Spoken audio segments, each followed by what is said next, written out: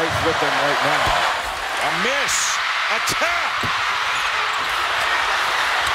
Jones. Tipped. Yes! Wendell Moore puts it home for Duke.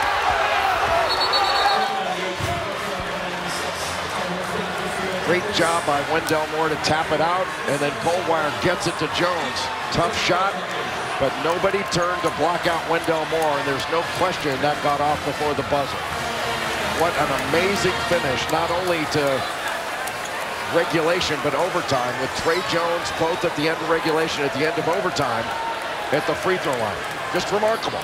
Wendell Moore with an enormous play with about half a second to go, banks it home for the Blue Devils, who rallied late in regulation, blew a lead in overtime, fought back later in overtime, got the benefit of a no call, and even after a Jones miss on a broken play, found a way to make a bucket and win this game in a great victory for them and just a gut-wrenching defeat, Jay, for the North Carolina Tar Heels.